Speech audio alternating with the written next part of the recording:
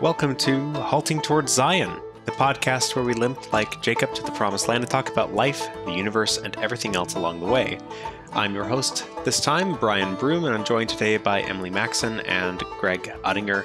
Today we are going to be continuing our march through Old Testament history, and having recently covered the topic, the person of Jezebel, we are going to cover the prophet Elijah.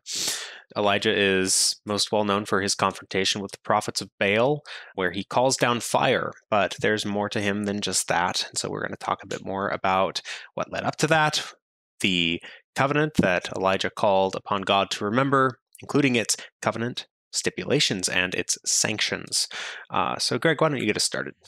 The background here is that Ahab and Jezebel have established Baal worship as the state religion in Israel, the northern kingdom.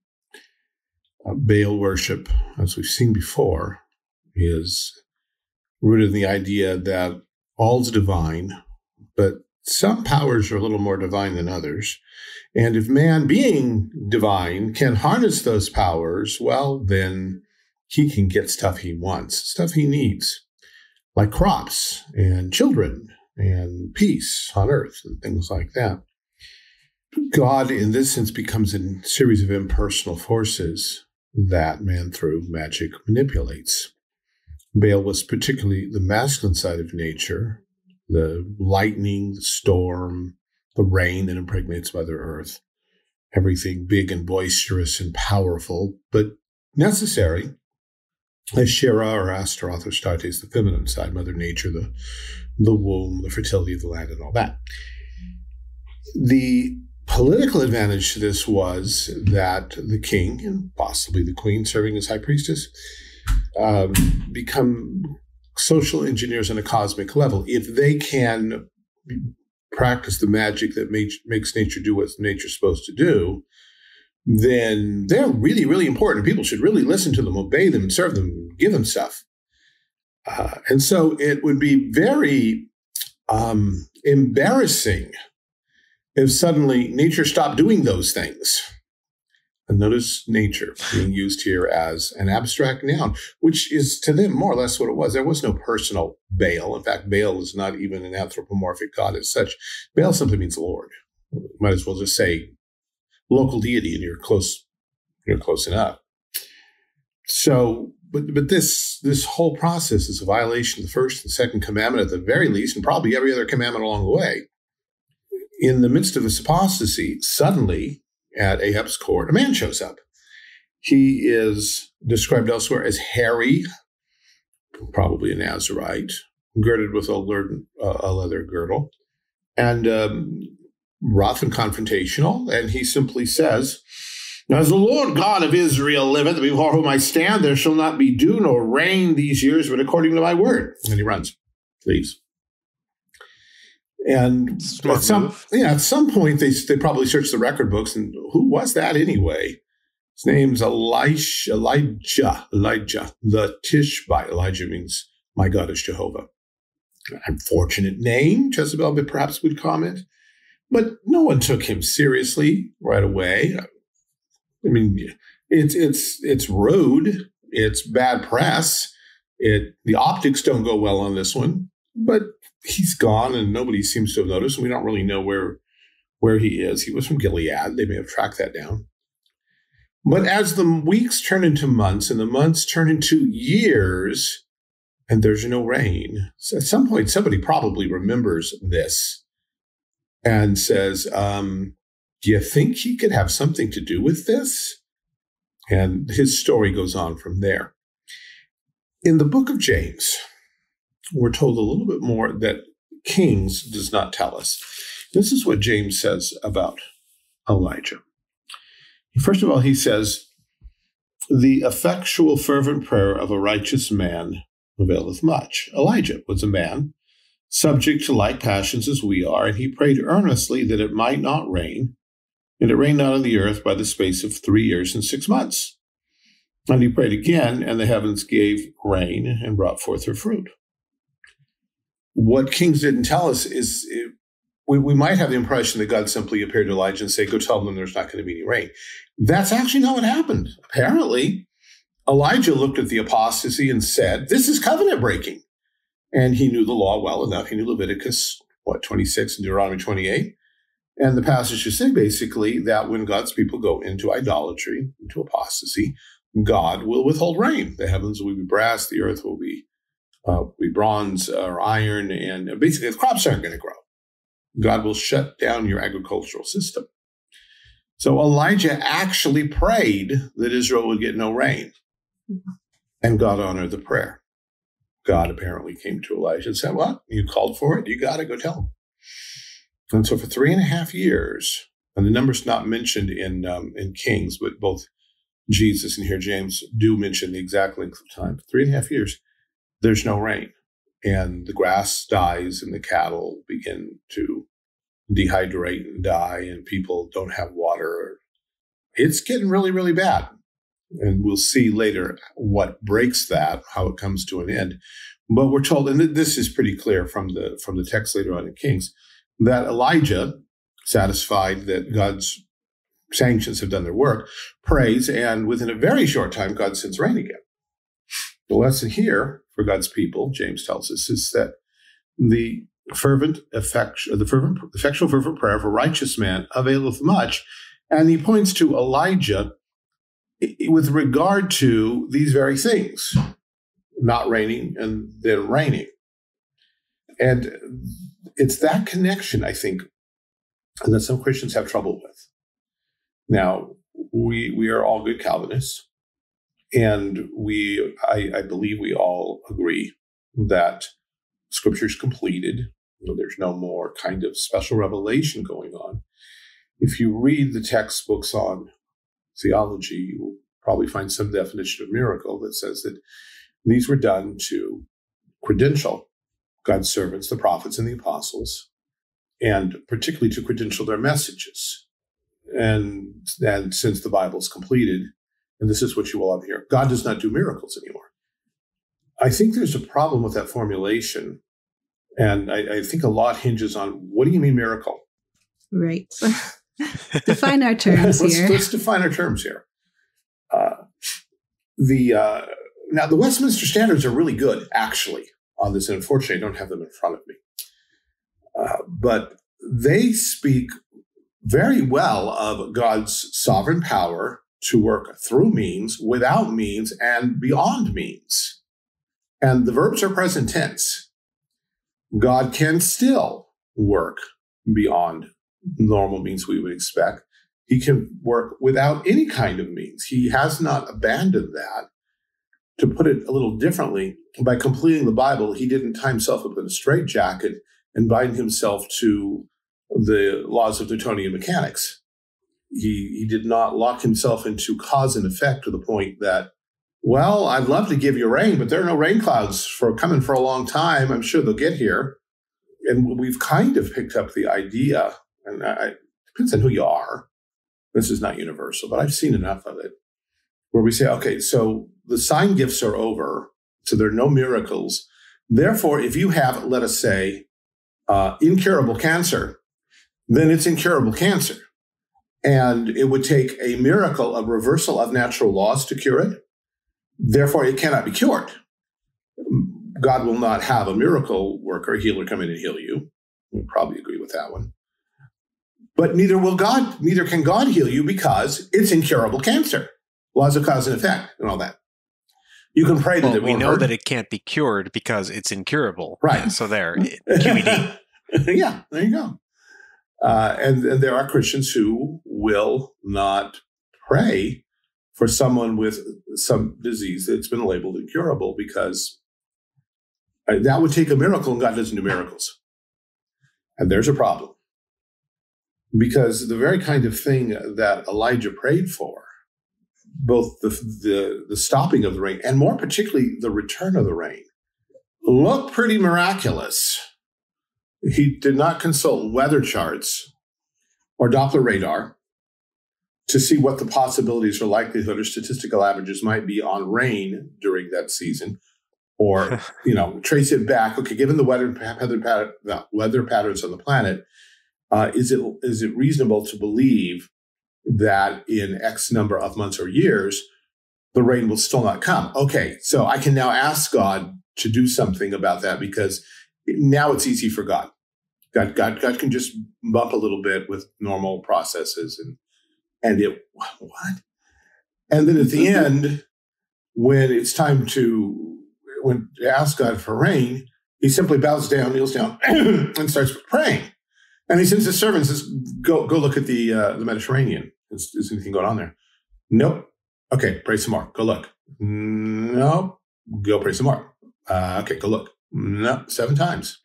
7th time. There's this little cloud way out to the size of a man's hand. That's it. Let's get out of here. Get down. Tell Ahab to get out of here. It's rain's coming. A short time before, there had been no rain clouds on the horizon. And suddenly there are rain clouds. To put it really simply, we have to ask ourselves, does prayer change things?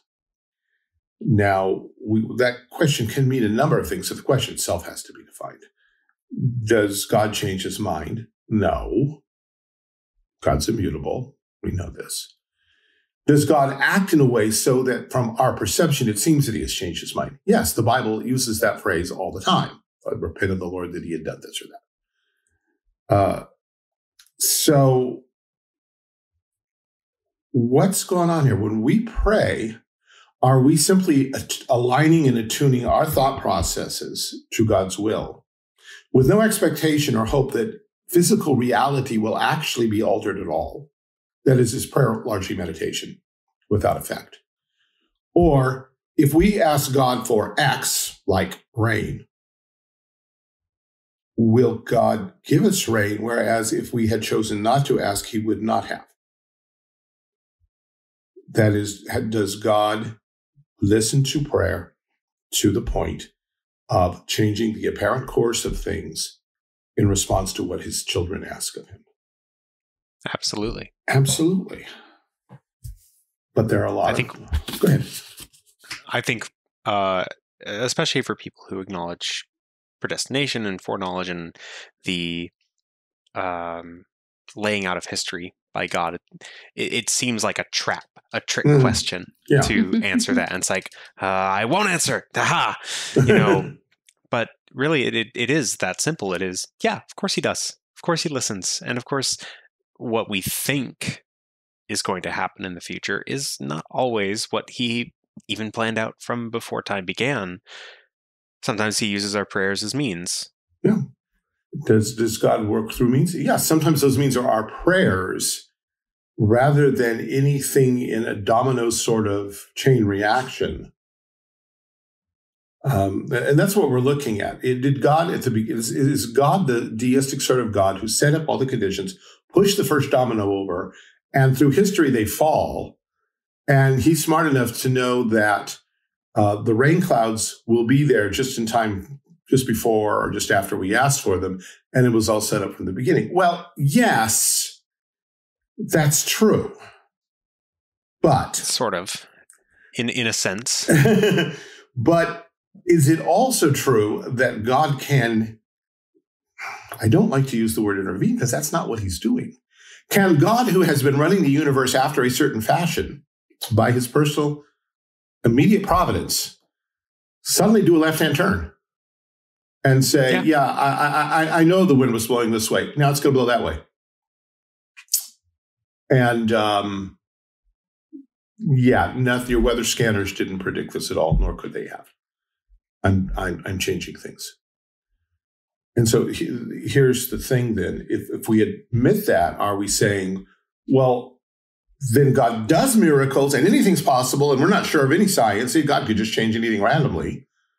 Or are we saying, no, if we were smart as God, we could step back and we could see all of the chain reactions leading to this. God doesn't actually run the universe.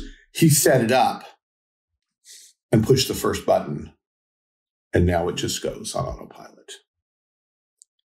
Well, and this is something I thought of earlier. I don't remember exactly what it was you said that triggered this thought, but when we think of God's miraculous acts in history as, now God is acting. Right. Now he's upset the natural law Right. to bring about the intended effect, you're just treating God like he is a very large superhero with a particular set of abilities to upset natural laws. It's like, oh, well, he's Iron Man at this point now, and he lives in the clouds. That's what he is. Mm-hmm. Even if you wouldn't obviously put it that way. The fact is that because God is running everything, he is intimately involved in every nanosecond of creation, upholding it by the power of his very word. He gets to do whatever he wants. He's normally, we call it normative.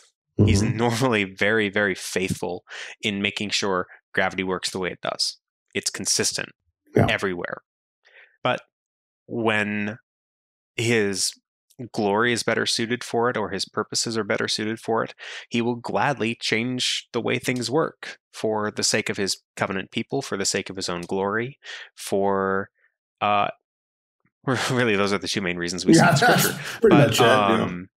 I think of when the sun is held at bay, when Israel is battling one of the pagan tribes. I can never keep track of which battle that is. There's so many pagan tribes that they fight. Well, they were fighting quite a number at that point. They'd all got together and were going to jump on Israel. That's why I couldn't keep track of them. God had lured them out of their cities to all attack Israel so Israel could destroy them. I always think of The Hobbit and the Battle of the Five Armies. Oh, no. Somehow I never made that connection. Anyway, you were saying, Brian? But yeah, it's like for that very purpose, it's for his own glory. It's for the protection of his covenant people. He also includes a means, which is very prayer-like, at least in its in the way it is used as a means, where as long as Moses' arms are up and he is, quote unquote, holding back time. And who were the two? Was it Joshua and it was Aaron Nathan? Aaron, sorry. Her, yeah. That's right. So, there's that, to draw another comparison, the 3 braided cord that is there being used as God's means for his own glory in the act of, from our perspective, upsetting the natural flow of time. The word I had used before was intervention. God does not intervene in the sense that God set things up to run like an orderly computer program, say, but he can push pause and then do something and then back out and put resume as if the rest of the time he's not running things. It's not like he has to let his mana recharge. He's not a priest in D&D. Yeah. No, he is the one who personally runs the universe. One of my favorite psalms is Psalm 104, which is just one long ode to the providence of God, where we're told in no uncertain terms, he makes the grass to grow. He sends the showers. He feeds the animals. This is God personally doing these things. He did not set up a system. He doesn't have an automatic sprinkler system. He himself pours out the rain by his hand, by his divine power, according to his divine and immediate purpose. Yes, he planned everything. Absolutely. But if we leave, and I remember the first time I heard a lecture on this, it was by R.J. Rushing. I heard it on tape. It's the first time I'd ever heard a discussion of providence. I was like ninth grade or something. And it was a turning point in my thinking because I had been taught to be a good Calvinist and believe in predestination. But my idea was, so God planned everything and then let it go and everything runs according to the plan. Notice everything runs, and God just dropped out of the equation. He set it up, he made it, pushed it down the hill, and it's running, and then we're back to, and a miracle is when God intervenes and breaks a natural law. No. Well, first of all, and this is a question I've asked a number of times, mostly in educational settings. I'm lecturing to some teachers or something. The question is, I always say, this is a trick question. But no one ever pays attention. No one ever pays attention to, okay, then don't give the answer you think you should. Okay. The question is true or false. God created the natural laws that run the universe. And who runs the universe? Yeah, exactly. But everyone hears the word created. God created. Oh, yeah, I'm a six-day creationist. I believe God created. Yeah. Yeah, no. I stop them after they've all raised their hands and agreed, yes, God warned them as a trick question. God created the natural laws that run the universe. I said, okay, you're all wrong. What?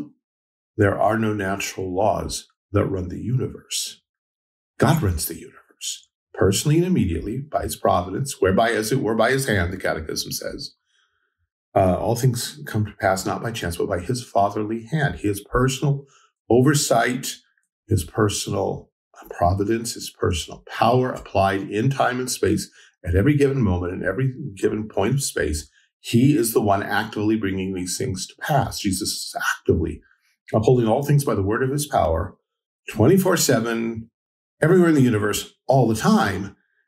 Well, then people say, well, wait, what's natural law then? Natural law, as Brian said earlier, is simply God's faithfulness. God is so faithful that we can measure out his providence in terms of predictable relationships. So predictable, we can put numbers to them.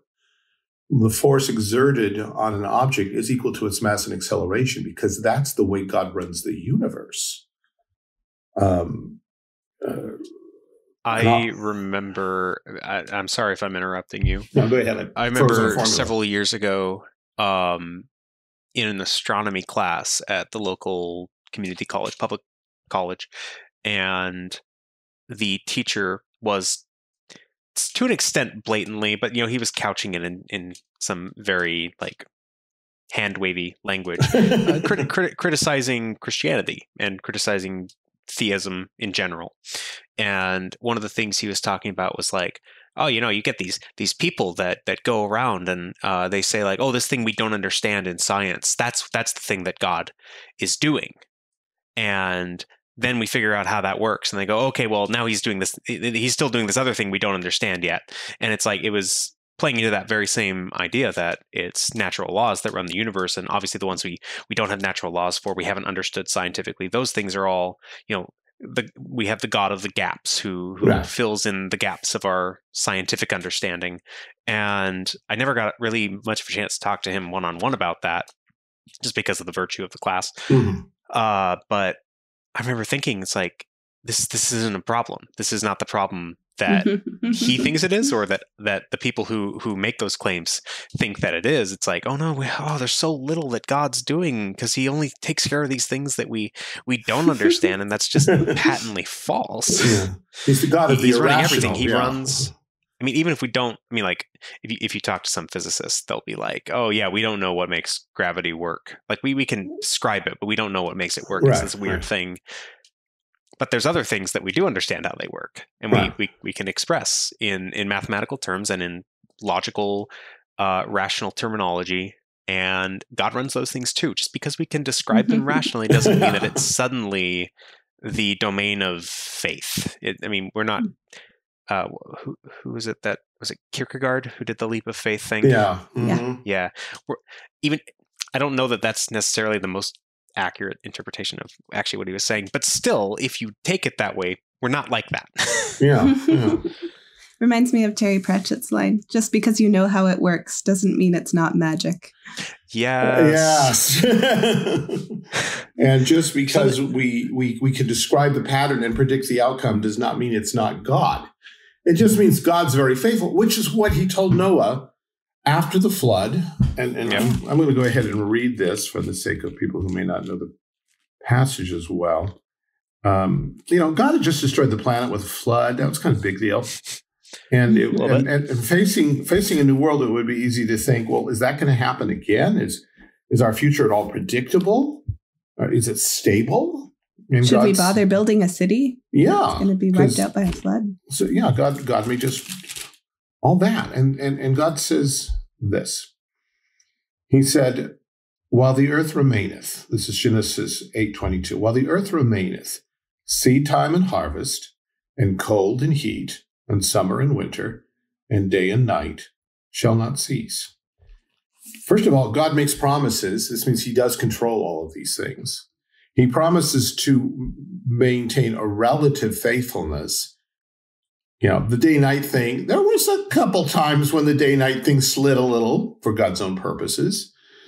But Can I interrupt and maybe push back on that phrasing, because I think I would have a hard time saying God's faithfulness is relative. I think his faithfulness is absolute, but the consistency with which he administers it, or the way in which he administers it, it might change to suit his purposes. Yeah, he said, day and night shall not cease. Well, they didn't. They just got extra long on one occasion. Right.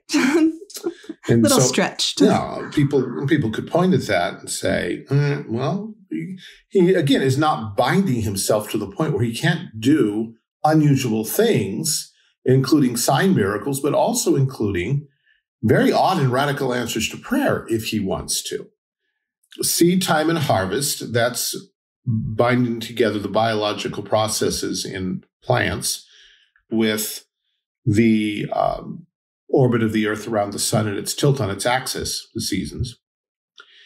Cold and heat, the movement of cold and heat is called thermodynamics. It's the foundation of both physics and chemistry. If we don't know that things move from hot into cold, the whole universe goes upside down. Summer and winter, again, the tilt of the planet on its axis and the constant planetary spin. And so with day and night too. These are basic astrophysical and thermodynamic realities that God promises. These will be relatively consistent, or he will faithfully execute them, though not always the way you might think, because he, again, my point is, and James' point, I think, is that he's not putting himself in the straitjacket to the point where he has to do it exactly this way every single time. One time he stopped the sun and the moon in the sky. One time he moved. So he was smarter than the Medes and the Persians. Yeah. Who would write a law and then not be able to do anything about it. He, as Brian said earlier, it's about his glory and the good of his people.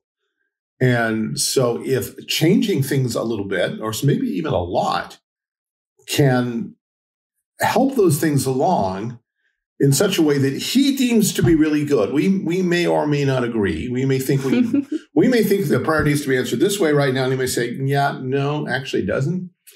And sometimes we may say, well, I prayed this, but I mean, it's not like God's going to instantaneously cure cancer or something. How about if I do that just to jump you out of your lethargy and remind you who you're dealing with?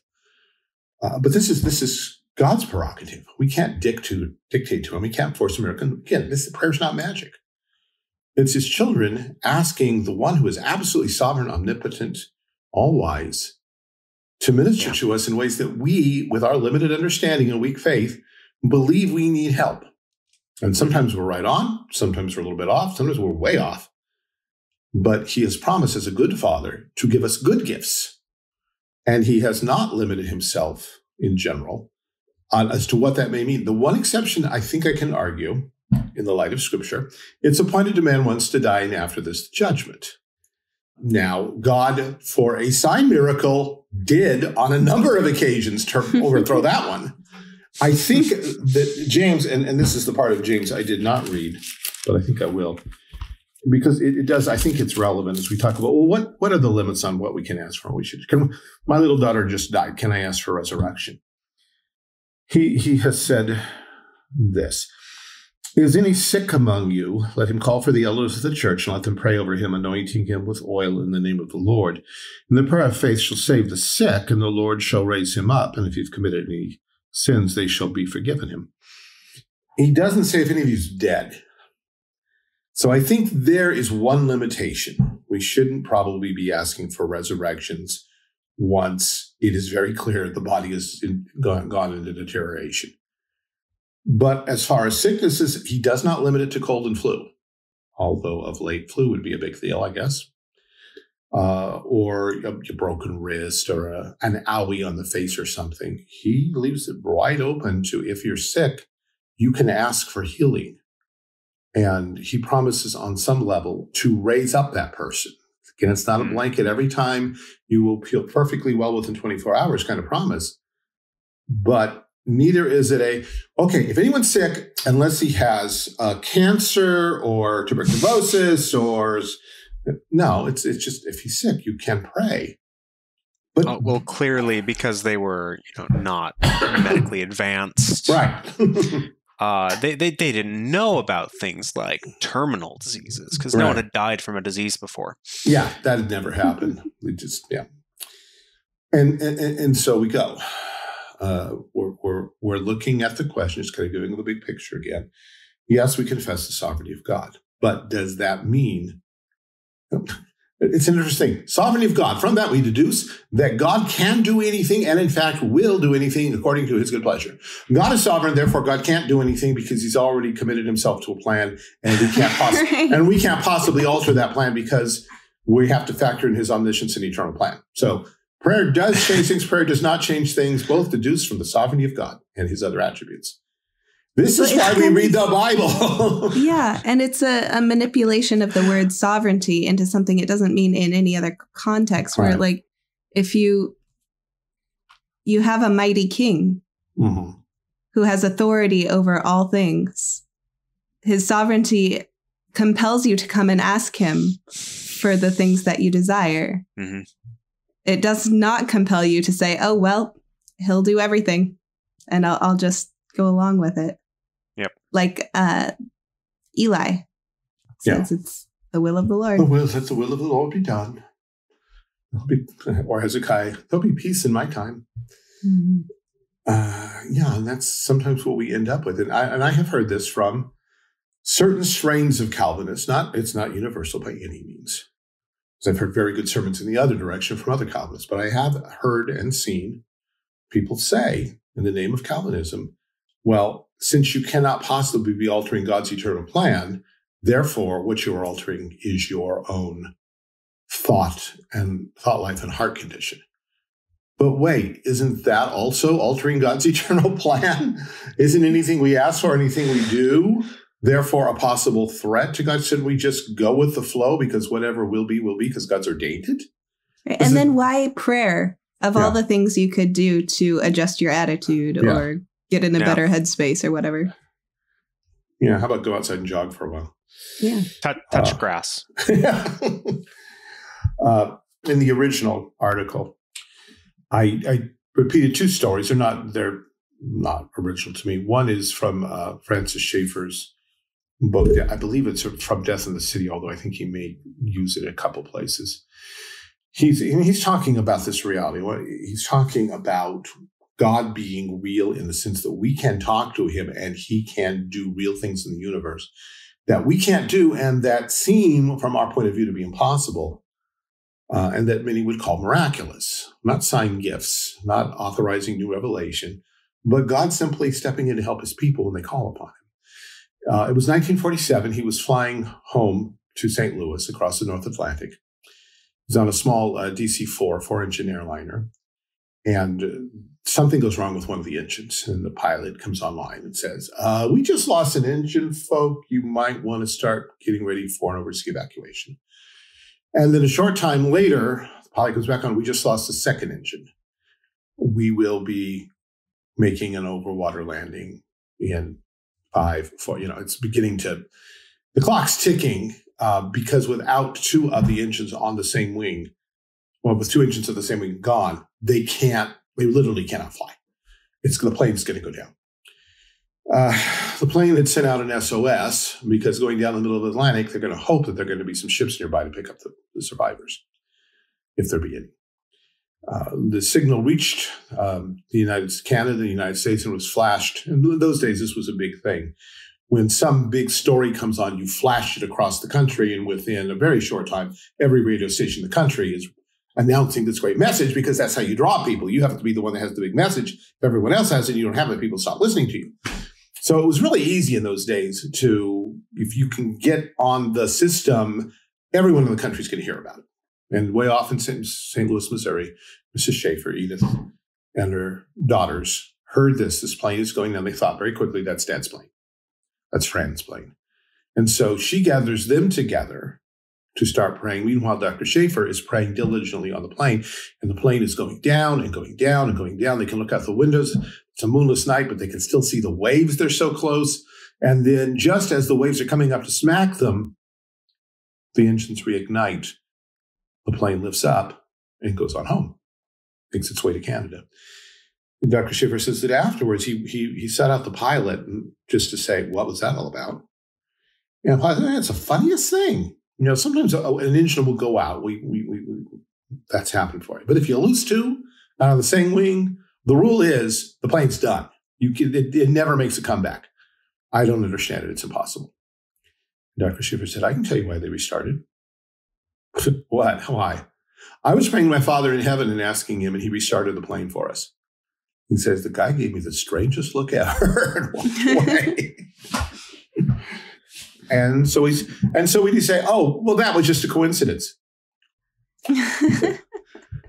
God does not play dice with the universe. Coincidence. Yeah. The other is from a commentary I picked up ages ago, and I have not made much use of, although it's a fine commentary, so it's more of a devotional thing by Earl Kelly. It's called James, a Primer for Christian Living. It was published in the 70s.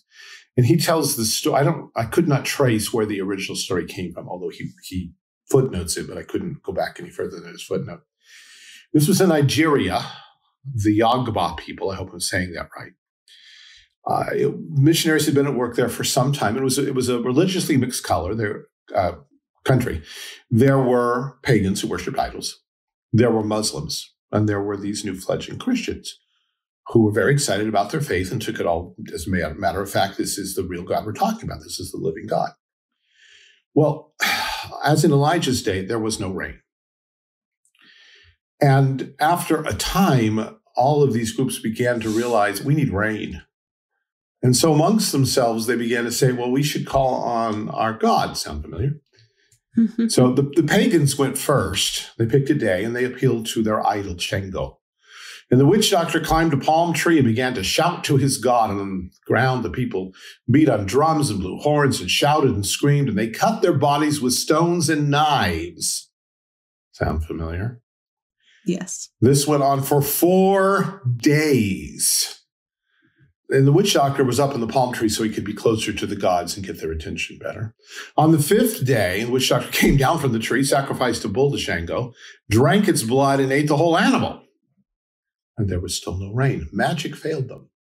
Well, now the Muslims are going to step in. Well, they don't believe in many gods. They only believe in one God, and Muhammad is his prophet.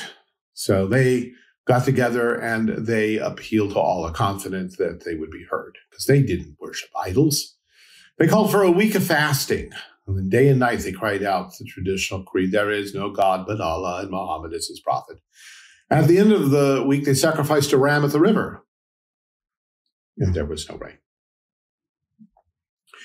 Finally, the Christians decided to pray. The native pastor made a suggestion during the worship service. As I recall, I just have my notes in front of me, as I recall the story, he actually went to the white missionary and said, we should do this. And the white missionary sort of playing devil's advocate. Well, why do you think? I mean, their gods failed them. And the man thought for a moment, he lightened up with a big smile and said, yes, because they worship sticks and stones and Allah is no God, but we worship the living God. He will hear us. Do you have any scripture to back that up? Yes, there is that wonderful passage in James. It tells us to pray for rain of all things. So the missionary announces the pastor's decision to the congregation. He called for corporate prayer. And the drums began to beat in the village and send out the message, now we are going to see the power of the God who lives. The Christians are going to pray for rain. The Monday was hot. As evening came on and the bell tolled the call to prayer, there wasn't a cloud in the sky. In the large church building, the pagans were on one side and the Muslims on the other. They'd come to see the power of the God who lives. The Yagba believers should come with their wide-brimmed umbrella hats. Because during rainy season, they wanted to have their hands free. They didn't want to be carrying an umbrella like white people did. So they had these big wide-brimmed hats to keep the rain off, and they came wearing them. And the white missionary says, what are you doing with those things in church? The old white man, haven't we come to pray for rain? We'll need these when we leave. And so the missionary read the passage from James, and the believers got down on their knees, and one by one they began to pray, Lord, we need rain. Glorify your name among the pagans and the Muslims and our Yagba country. And the Christians prayed. They prayed for For 5 minutes, nothing. For 10, nothing. Then 20, still nothing. After 25 minutes, they heard the first few drops of rain plop against the iron sheeting that made up the church roof. After 5 more minutes, they had to stop praying because they could no longer hear each other. Torrents of rain were falling from heaven. It rained for 4 days and 4 nights, which was all right because they had their umbrellas with them and wore them on their heads and went home rejoicing. And I think that's clever. I think umbrellas are obsolete. We need these hats. Yes. The new fashion statement. But this is the thing. Would we have this kind of faith? Would we go, oh, yeah, we should pray and throw a line in about prayer and watch California go through another year of drought? Or are we willing to get this serious and trust God this much? Maybe we simply believe that California is under God's judgment to such a degree that we don't have any confidence. Or maybe like Elijah, we were the ones who called for drought in the first place. I don't think so. Might have considered it, but I don't think we're too comfort-oriented. I doubt that any Christians got together and did that one. But I know people who are praying that California will fall into the sea, but they don't generally live here. Yeah, well. They're normally in Texas, which is also dry. And a couple of, and people can say, well, this is only anecdotal evidence. You know, what kind do you want? These are real testimonies of God's people explaining when God did something unusual, something that maybe some people might call miraculous. Puritans would probably call it a special providence. Yeah, if you had like an empirical study saying, yes, prayer to the living God works 92% of the time, whereas, then you're doing the same thing of putting God into the box of this is how he runs the universe. If you pray in this way for so long. Right. Yeah. It's defaulting to the same thing. So that kind of evidence would not actually testify to anything. It's invalid. Yeah. So a moment of personal anecdotal evidence that when my eldest daughter, Emily, was a real little girl, probably around 3 or so, 3 and 4 and 5, somewhere in there. Because this happened, these kind of things happened more than once. One of her favorite mantras was, "Daddy, shouldn't we pray?" You've done a good job, or somebody has, when every time something serious comes up and you're looking hard at your wife and she's looking hard at you and the little girl over here says, "Shouldn't we pray?" Like, yes, we should. Thank you. The first one that comes to mind, this is the one that easily is passed off as coincidence. She was looking out our back window and she saw a cat. And she's always loved cats, and she really was fascinated by cats. And she said something to the effect of, "There's a cat out there." And then after a while, the cat went away, and she expressed her sorrow. "The cat's gone."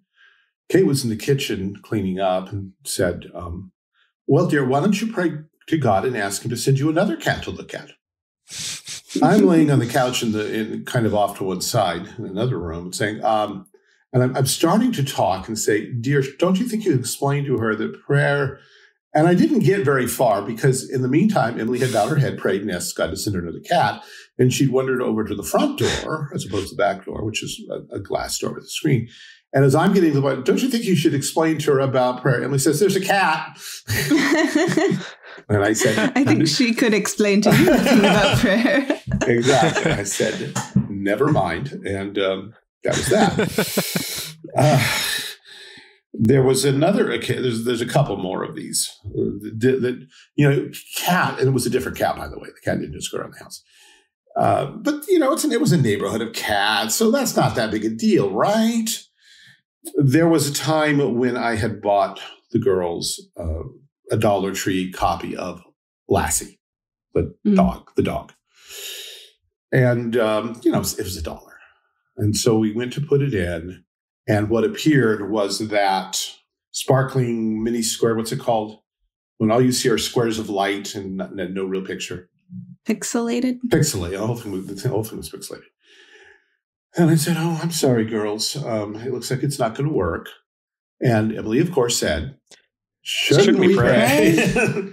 So I punched the button and took it out. I thought, all right, well, it's obviously not going to work. But Since she is willing to commit to prayer, my end is to do what I can do, which isn't much. So I blew off the dust inside the machine for whatever. I don't know if that even does anything. And I think it makes it worse because you're wedging the dust inside the machine. And I took the DVD and wiped it on my shirt or whatever I was wearing. And I put it back in and we prayed. And suddenly, in living color, Lassie.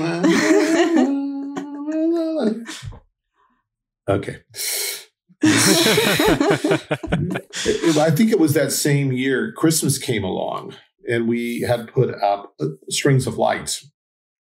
You know the kind of lights where if you lose one, you lose them all? Mm-hmm. Yeah, for some reason we bought those. You no longer had to, but somehow we had managed to do that.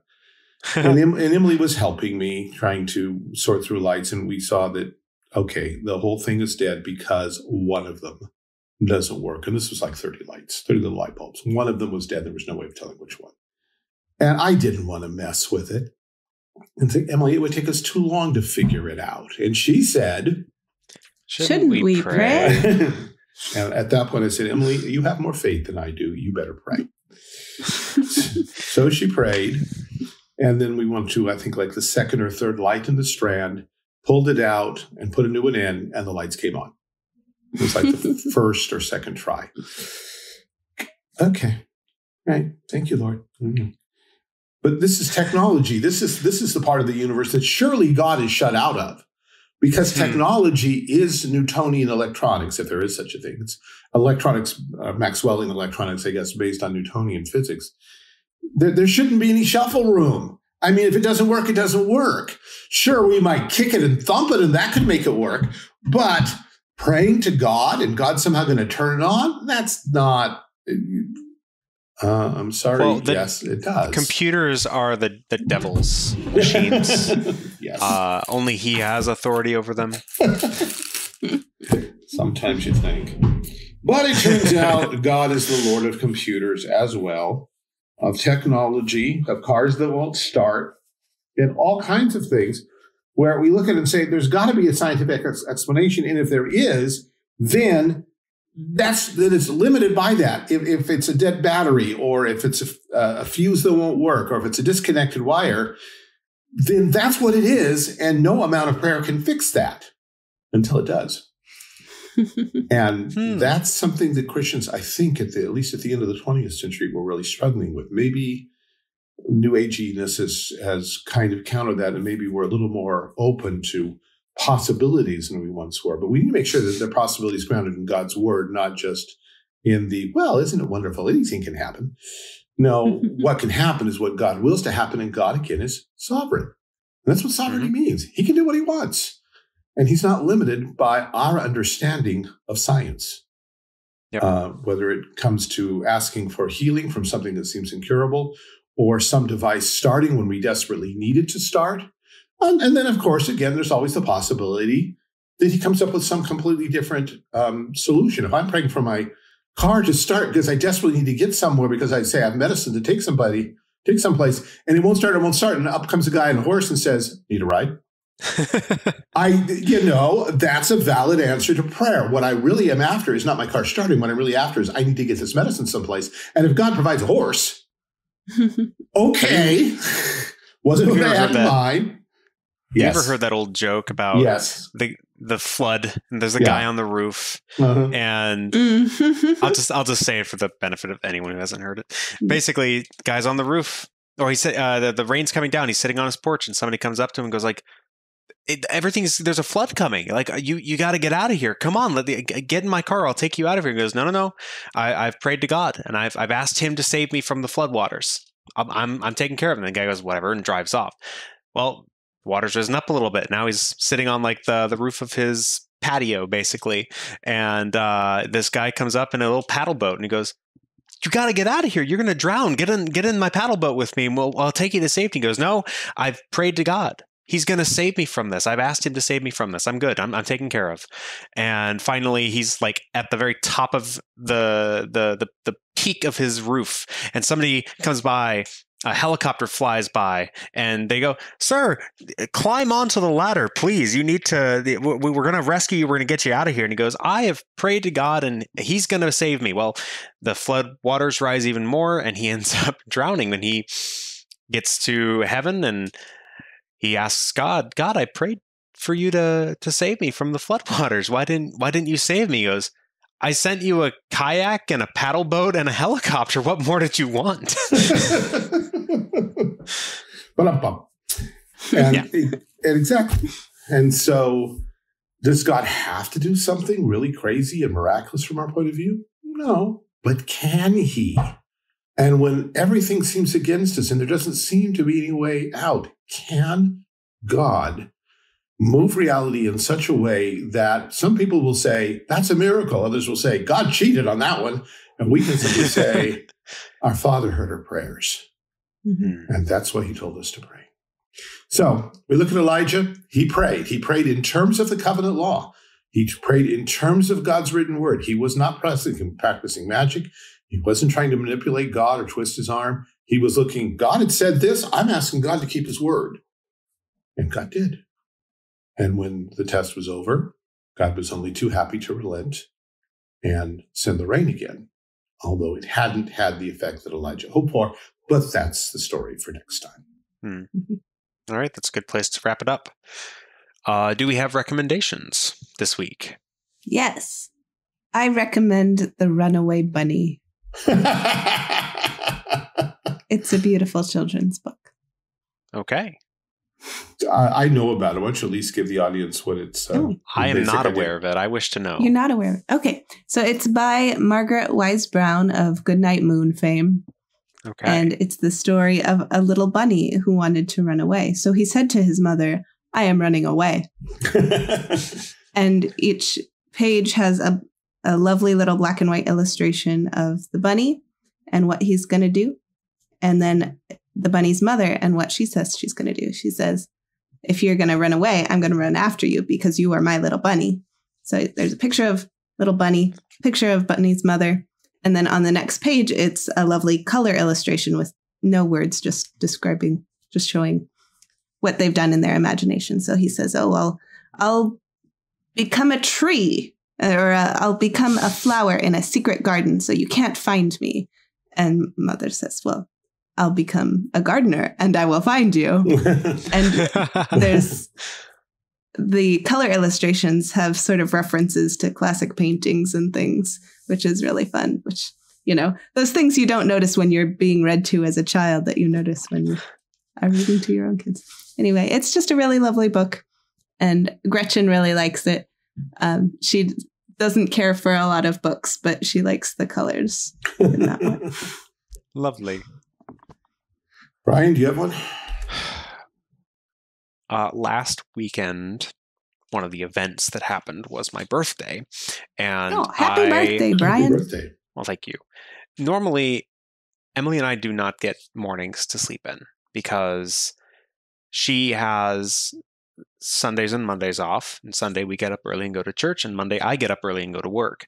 And on the day that I have off, besides those 2 days, which is Saturday, she gets up early and goes to her work because she works on a Saturday shift. So to celebrate, for me, she took off work on Saturday and we got to sleep in, which was quite magical, honestly. And so that's part one. And the second part is after we did all that, after we slept in and we had breakfast and did all sorts of other things, we also did yard work in the backyard because in Wisconsin, your yard is neglected for 4 months out of the year. And our neighbors had also been throwing garbage into our backyard and fun kinds of things like that. And of course, we have 2 dogs. So there were a plethora of landmines spread throughout, if I can put it that way. So on Saturday, we just spent about an hour and a half, 2 hours, something like that, just making the yard look lovely. And it does look lovely. We went to Aldi a couple different times. Aldi, by the way, is a magical place. we bought yard edging and food and also a tree. Like a little birch sapling that was about, Aww. I don't know, 2.5 feet tall, something like that. So we did that and we made the yard look lovely. So I just recommend gardening. It's a great way to spend an afternoon, to make your abode look lovely. If you have a yard or if you have someplace that you can cultivate green things and bring beauty to your surroundings, it's just wonderful for that. And also it's Mary mistook Jesus for a gardener, and there is a kind of beauty in that to image Christ in that way as well. Well, funny you should mention that, Brian, because our family has been working on our backyard for some time. We actually kind of committed to it after many years of saying we ought to and not. And Marilyn, with a friend of hers, built a garden bed for tomatoes, and we just finished putting freshly bought dirt of various sorts in it. Well, I'm not going to talk about tomatoes. I'm going to talk about squash, zucchini particularly. In past years, stuff. When God has blessed us, zucchini it's the one thing that does grow pretty well in our backyard. And we don't have a great backyard. It's a very clayey sort of soil.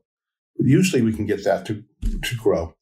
And when it grows, it just comes on like gangbusters. It's all over the place. And it's the kind of thing of, who can have too much zucchini?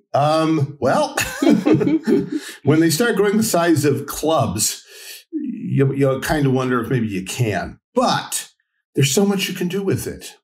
If you come from a family with a Southern background like I do, you can fry it. Ooh, it's good fried. You can put it into a vegetable medley.